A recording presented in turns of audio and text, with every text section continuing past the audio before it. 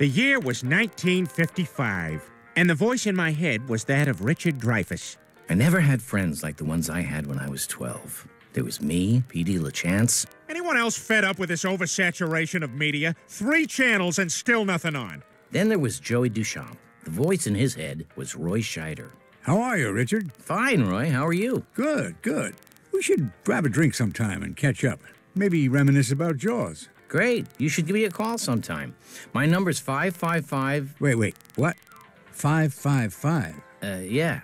You know what, Richard? If you don't want to have drinks, just say so. You don't have to be a dick about it. Oh, please, make the voices stop! And then there was Quag Chambers. He was the leader of our gang. He had sex when he was 5 and committed his first rape when he was 10. Rape, of course, being legal in the 50s. Ha-ha! Beat those cards, fellas! Ha-ha-ha! Giggity, giggity, 50s, giggity! Hey, you guys! Finally, there was Cleve Brown, my pudgy black friend. I can still see him now, all pudgy and black. Cleve, please, we're busy looking at Playboy. Look at the way these women starve themselves. This one can't be more than 180 pounds. This is way better than Playboy. Do you guys want to see a dead body? Cleve, it's 1955. Please re-enter the clubhouse in a more stereotypically animated fashion. Lord almighty, I done see me a dead body down by the lake. Sure enough, I thought I'd go deep and dumb when I saw me that dead body. Cleve, calm down. You're not making any sense. Every day, it's getting closer, Anything was possible as we set out that day, except contracting AIDS, because AIDS had not yet been invented by the government in an effort to eradicate the homosexual community. Have gun will travel reads the card of a man. A knight without armor in a savage land. Okay, I got another one.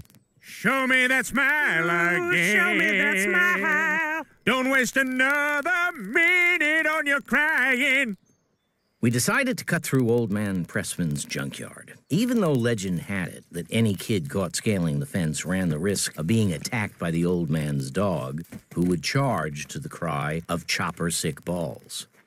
I got a bad feeling about this. Hey! What are you kids doing? Oh, no, it's him! That's right. I'm Old Man Pressman. I own the junkyard. I'm cranky because all my stuff is junk. Why can't I have nice things?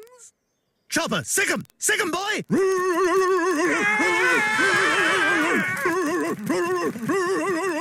Now, he said sick 'em boy, but what I heard was Chopper talk to disfigured World War II veterans who aren't as bitter as they should be. Glad I could do my part. I think you may have done too much. Hey, how about this brand new thing called rock and roll? Even though it was just invented, we already remember it fondly. Here's Little Richard with Piano Riff Woo!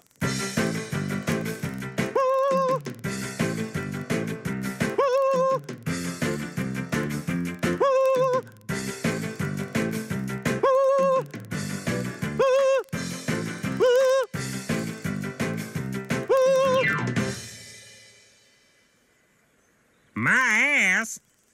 Man, this trip is dangerous. Couldn't we have just taken a bus? Black guy. Guys, anyone know when the next train is scheduled? Don't worry, if a train comes, I'll warn you in slow motion.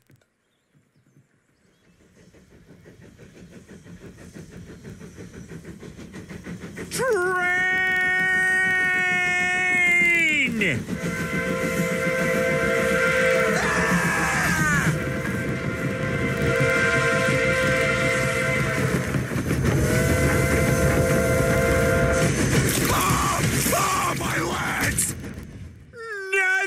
Train! What an odd, clustered train schedule! Hey, sorry you got paralyzed, Joey. That's all right.